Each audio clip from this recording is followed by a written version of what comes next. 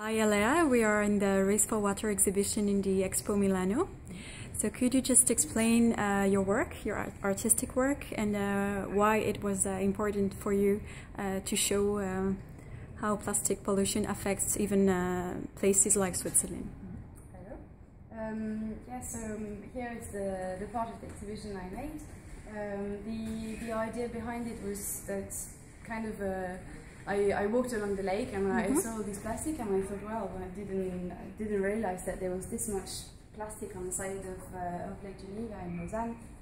So I thought, okay, I have to do something, and the idea behind it is that each box is collected on 100 meters for 45 minutes, so it can really give you an idea of the space and the time. So 100 meters is not very long at all. So in the 6 boxes here that we have the whole collection, you can imagine that it's just one afternoon of collecting, and on only 600 meters.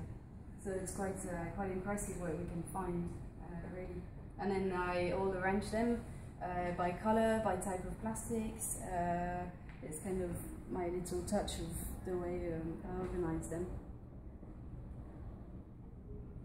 So it was in Geneva, along Lausanne. In Lausanne, yeah, along Lake Geneva. Lake Léman, but in Lausanne. Okay, great.